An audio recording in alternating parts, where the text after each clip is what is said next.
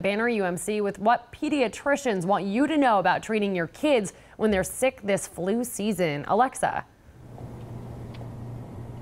Well, Pat and Sam, the CDC estimates that every year more than 6,000 children under the age of 5 are sent here to the hospital because of the flu. Now, kids as young as 6 months old can get the flu vaccine, but even so, you can pick up a different strain. And in that case, it's tough for parents to tell whether their kid has the flu or if it's just a common cold. Now, we did speak with a pediatrician here at Banner UMC. He says there are definite signs your child has the flu over the common cold. The first indication, fevers tend to be much higher for the flu than just a regular virus.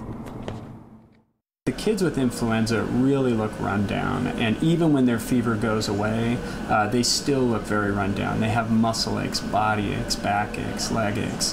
The kids with just the cold, when you treat the fever, it goes away and they kind of resume their normal activities.